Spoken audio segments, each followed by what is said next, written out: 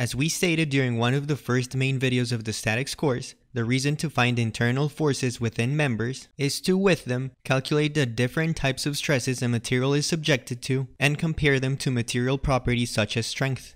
The process ends up being much more complex than this, but in general, if the stress exceeds the strength of the material will fail. You'll learn more about stresses and material properties in other courses, like a Mechanics of Materials course, but for statics, we still need to be able to identify the internal forces that a structure or member is subjected to. So far, we know how to identify the axial internal forces. We covered two force members and how and why they are only subjected to axial loads that cause tension or compression. Link below to that specific section for that video. Other than axial forces, a member can be subjected to other external loads that can cause it to twist, bend, and shear. And even though the twisting caused by a torsional load, which we usually call a torque, is just a moment that affects the axis of the member we're analyzing. And we make a distinction between torques and moments to state that torques cause torsion and moments cause bending. And we will cover those shear forces that cause bending first.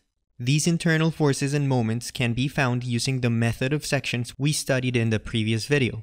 The difference here is that when we are trying to find the internal shear and bending moments, we're usually just looking at a single member as opposed to the more complex looking truss structures we studied then. Any external load that affects the axis of the beam or member will be known as an axial load, and any external load that is perpendicular to the axis of the beam will be known as a shear load. The name comes from it causing a shearing stress, which you'll learn more about in later courses. Link below if you're interested. Any load that is not purely parallel or perpendicular to the axis of the member can of course be decomposed into its orthogonal components to treat them separately as axial or shear loads. These shear loads will not only cause shear within the structure's material, but they will also cause a bending moment at any non-zero distance from its location. This bending moment will result in a bending normal stress, which will also be essential to study the potential failure of the material. Of course, to find if a material is going to fail, you need to identify where the stresses are maximum, and for that, in the case of shear and bending, you need to identify where the internal shear forces and bending moments are maximum. Depending on the external load types and load distribution, identifying the critical location along the axis of the member where the shear forces have a maximum value can be non-trivial. And the same is true about finding the location along the axis of a member where the bending moment is maximum.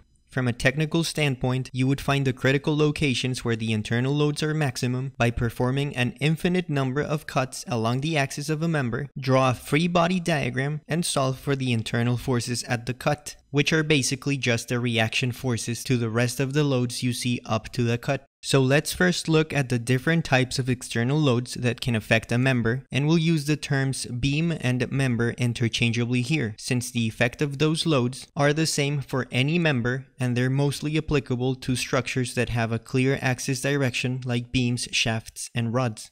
At this point, you're probably very familiar with point loads. These are represented by force vectors and are usually caused by a physical interaction with another body where the contact with it is concentrated in a very small location.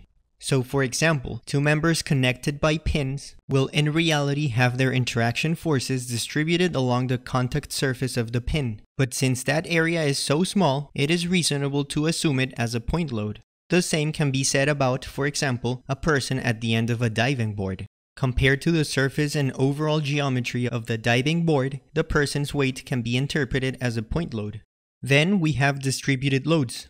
The simplest kind would be a constant value distributed load whose location is bound by the physical interaction between bodies.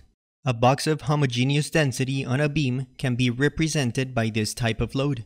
In 2D, the dimension on the horizontal axis would tell us where the distributed load begins and ends, and the distributed load value W would be equal to the weight of the box divided by the length A. The load density W times A would give us the total load. Then there's the triangular or trapezoidal distributed loads. For example, the wing of an airplane will be subjected to a lift force that decreases as we move away from the fuselage. In reality, the lift force on the wing of a plane might not be linear, but a reasonable simplification can be a triangular or trapezoidal distributed load. However, if more accuracy is required, a distributed load can be written as any mathematical function of x, Wx. And finally, we have the external couples. We talked about the name couples in the rigid body equilibrium main video, link below. This is the name we use for an external moment caused by two opposing forces of equal magnitude equidistant from the location where the external couple is created. So since the opposing forces are counteracting each other in terms of translational acceleration, meaning that the sum of forces is zero and no reaction forces are caused by them, we represent the external couples as a moment applied to a specific point along the beam or member. So to find the internal loads along the beam and to find the critical shear and bending moment locations, which is where they present the highest values, we do not use infinite number of cuts. To make this process easier, we use shear and bending moment diagrams. In some cases, only a finite number of cuts are required to identify the internal shear forces. For example, a simply supported beam subjected to a point load will result in a free body diagram that shows 3 point loads. In this case, only 2 cuts, one between A and B and one between B and C, are needed to find what the value of the internal shear force along the beam is.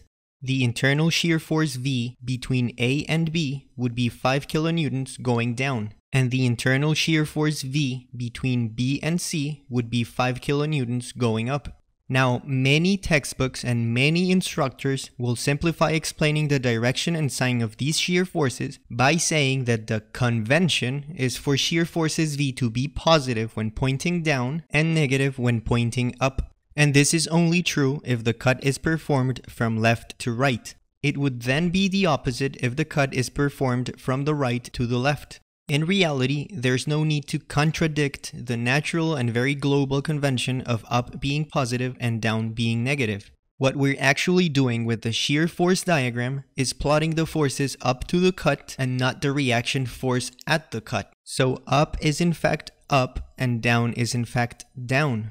The reaction force at A being a positive 5 kilonewtons load will bring the shear diagram plot up. Nothing is changing between A and B since there are no loads there. Then at B we would see the 10 kilonewtons going down, and then at C we go back up.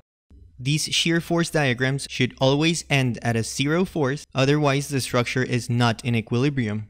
As opposed to the shear diagram, for the bending moment diagram, we do actually plot the reaction at the cut, meaning the internal bending moment.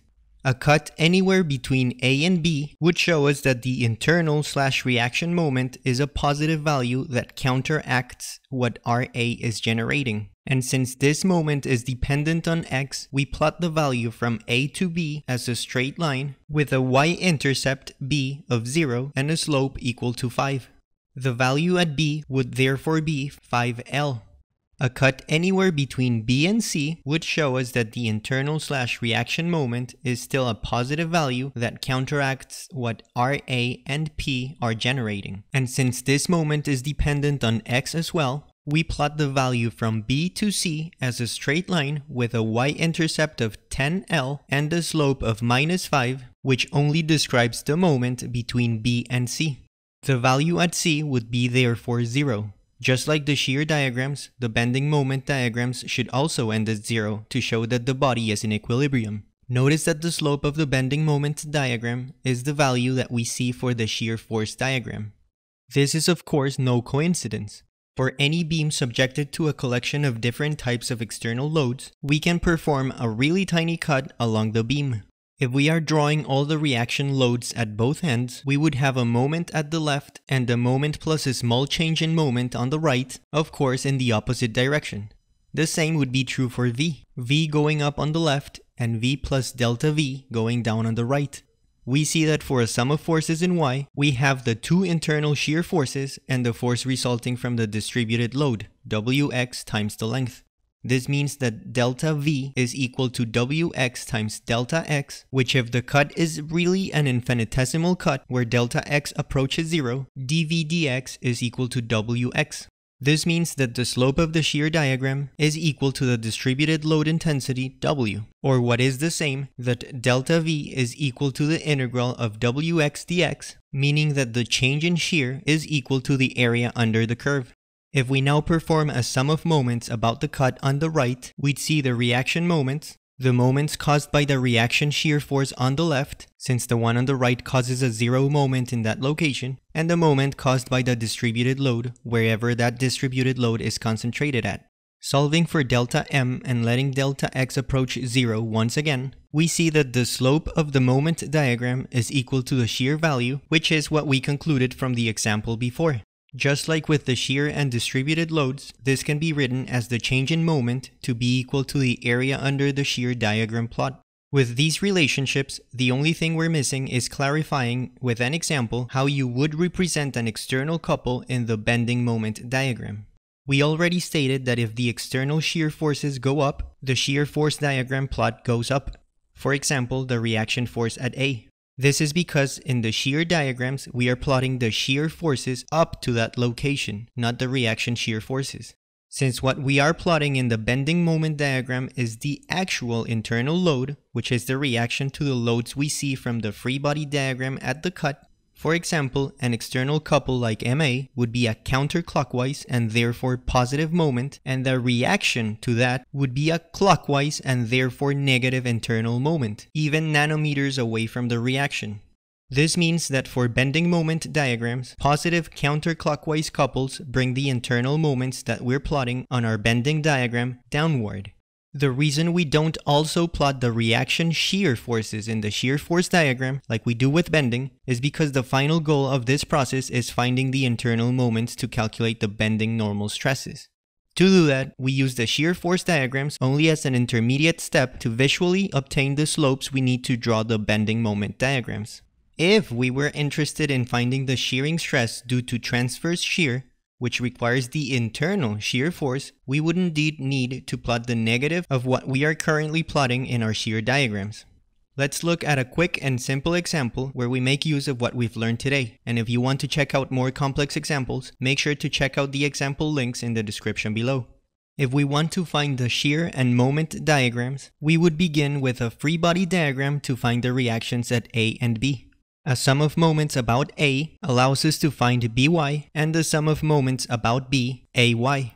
The shear diagram, with the x-axis in meters and the y-axis in newtons, would go up at A, down at C and E, and up at B. For the bending moment diagram, and with the y-axis now in Newton meters, we would start at 0 because there's no external or reaction couples at A. With a slope of 450 for 1 meter, we would reach 450 at C.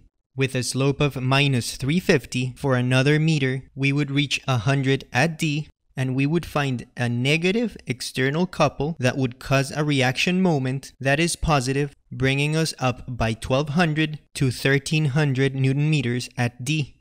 The slope from D to E would still be minus 350. That for another meter would bring us down to 950. And finally, with a slope of minus 950 for an additional meter, we would reach 0 at B. Notice that the area under the curve of the shear diagram corresponds with the y values between each section in the bending moment diagram. For more shear and bending moment diagram examples, as well as the other videos of the statics course, make sure to check out the links in the description below.